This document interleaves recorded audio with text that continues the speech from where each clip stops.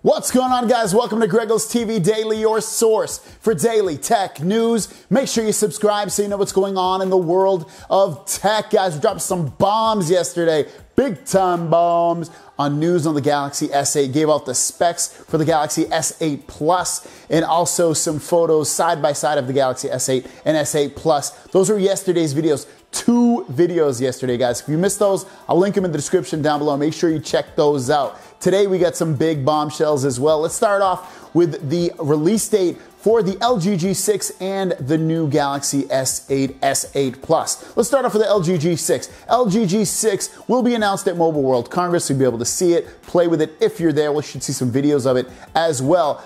Well, the pre-order starts on March 2nd, all the way through March 9th, and then will be officially released. You can buy it, pick it up at the store, everywhere on March 10th. I know some of you are very interested in that phone. The Galaxy S8, S8 Plus pre-order should start around April 13th, and you'll have it in your hand April 21st. This news is coming directly from Android Plus, who have a guy in the know who works for a big mobile carrier, and that's what they're telling him. April 21st for the Galaxy S8, S8 Plus. You'll have that in your hand. You should definitely pre-order this thing. It might sell out, obviously.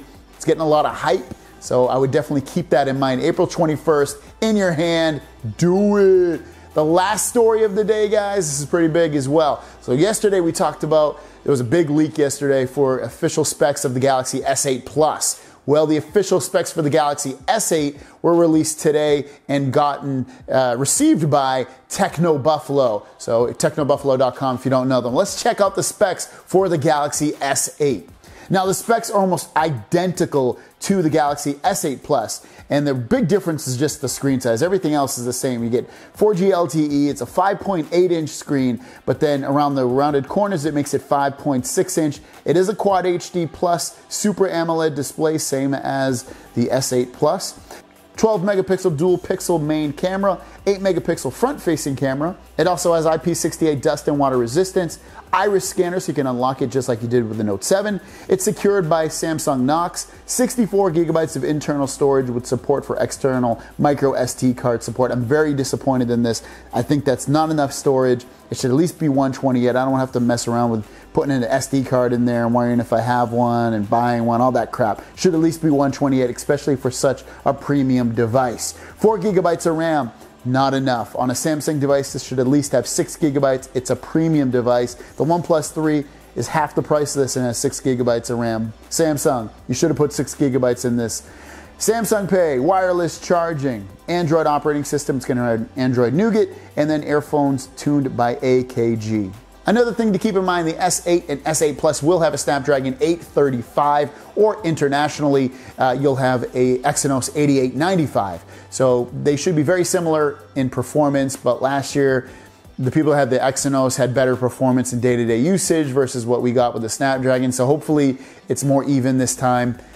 I believe that the Snapdragon had better gaming performance. So again, hopefully they're both equal, because my S7 Edge and Note 7 slowed down at times, which was a big disappointment in that. But anyways, guys, those are release dates and the specs for that device. If you're interested in it, you only have to wait another month and a half, guys, and that thing will be in your hand and you'll be playing with that thing like it's crazy. So make sure you keep up with the channel, because I'm releasing news every single day, especially when it comes out. I release it usually first on YouTube. At least I try to be first. Guys, thanks for watching. Don't forget to subscribe. I do a new video every single day. Another reason to just subscribe is my 20,000 subscriber giveaway. It'll be March 15th. If we can hit 20,000 before that, definitely doing a huge giveaway, guys, so make sure you subscribe. My question of the day is, are you gonna pre-order the Galaxy S8, S8 Plus or not? Do you think it's not important? You're just gonna go to the store and grab one? Let me know in the comments down below. Our product of the day, I reviewed this thing this morning. It's a really cool little flashlight.